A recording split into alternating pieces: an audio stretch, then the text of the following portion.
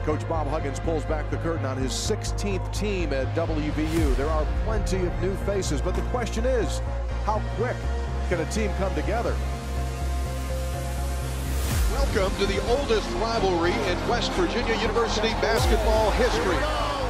The goal of the night is quite clear: beat Pitt. Some pushing, some shoving. But first things first, it's Mountaineers and Pitt, and that's all that needs to be said. Corner for Armstead, lobs it into Moss, gets by the defender, slam dunk.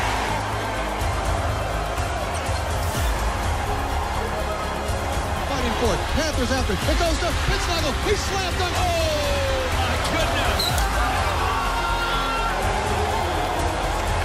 14, Pittsnagel, right wing three. Yes, he hit another one with 3:19 to go. Alexander driving baseline, dunked down the baseline with Joe Alexander.